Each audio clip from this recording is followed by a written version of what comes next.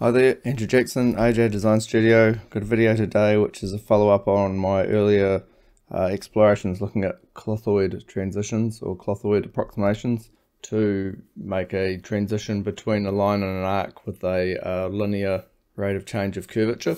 So what I've done is I've put together a clothoid generator in Grasshopper. So the actual clothoid Grasshopper definition that I had that would plot the points and then you approximate a curve through it.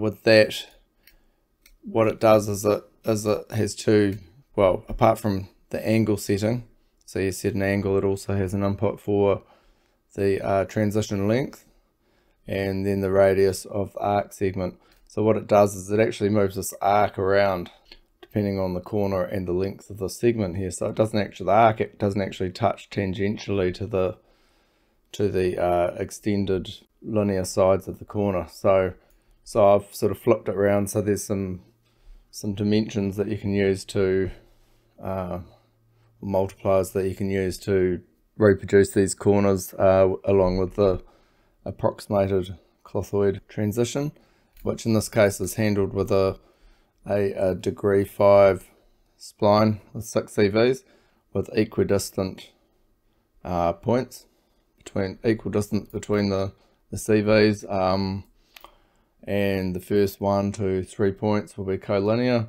because they're going G2 to a line, and the arc here, there's a G2 connection here to the arc.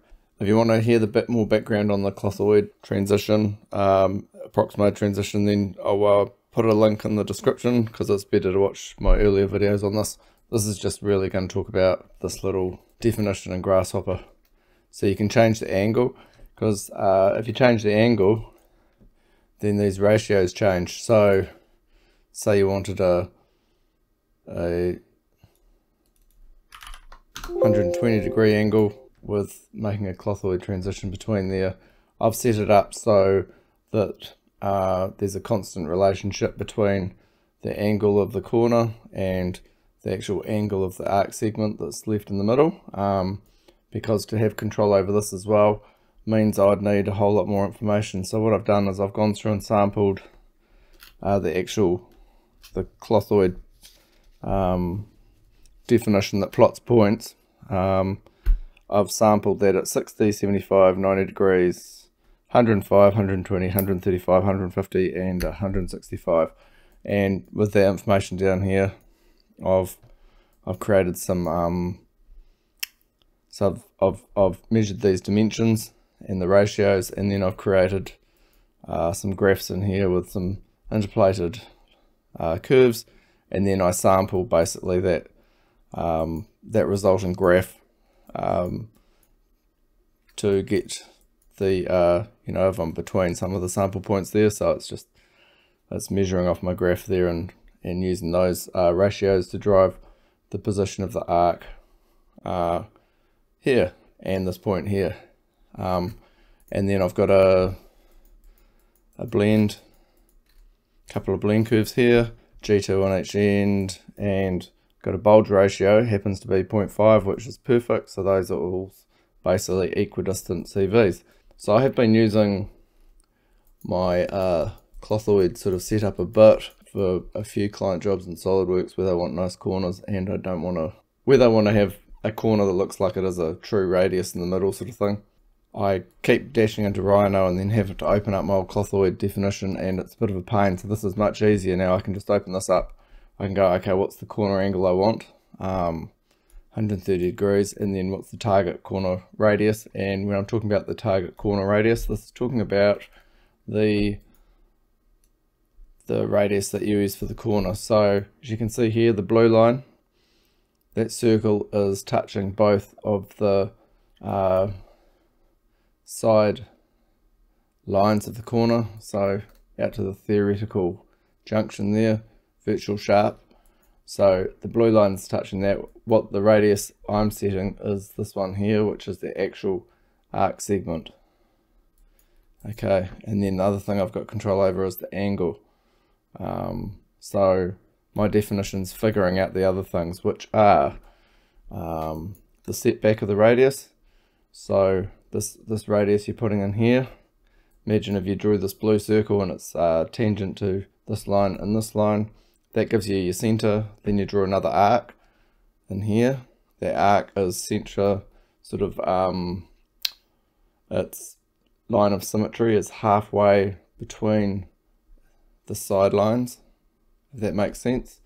And then that radius is this number here which you're inputting, and then the other important dimension is this one here, which is the start of the spline, so the setback. So that will change depending on the angle. Okay, so I've made it so you can go for a pretty flat out to a 165 degrees, and I've set it up by having this constant relationship with the arc segment to the actual corner angle. That sort of, it's not exactly thirds, but it's a sort of nice even split there between spline and arc. And going the other way, if you crank the corner all the way over to 60 degrees, what this gives you is, if you want to make a pill shape, so imagine if you've got a pill coming around here, the form's coming around following the green line, and this arc that's ending on the apex of your pill shape. So if you wanted to make a pill with this, you'd just mirror over this arc segment.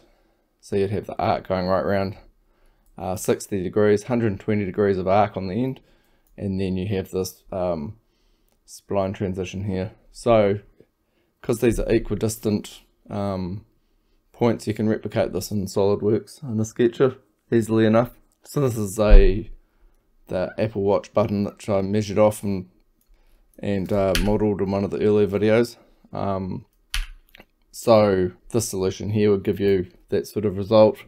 If we put this back to 90 degrees, I do have, as you can see here, I've got corner radius of this sort of wacky number here. So we'll just plug that in, and over here I have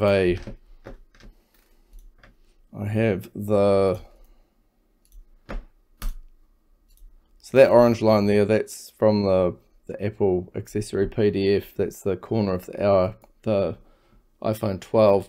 So you can see that actually finishes like just off where my Clothoid finishes. So it's pretty close, and I've got some deviations here. So that's a polyline. So if I show you where the points are, so you can see all those points, and they're the red ones. Those are the points of the polyline, and then I've run a deviation from them to the Clothoid, and you can see in the middle here, 0.006. They're a bit looser over here, but generally pretty close. So yeah, I'm not making any assumptions or saying this is how anybody makes their corners. This is probably the actually last time I want to visit this, because I've spent way too long on this stuff. Anyway, so I'll stick this definition in on Google Drive like I do with all my other files, and if anybody's interested, if you want to use this, you can use it. There's the dimension output here, so this group here is basically just for painting these dimensions on the screen in Grasshopper. It's all internalized, there's no external data needed, so there's no rhino file that associates this. This will just be the Clothoid creator. And if you want to bake it out, you can just center click on this guy here and go bake, and that will bake out the arc and the two splines.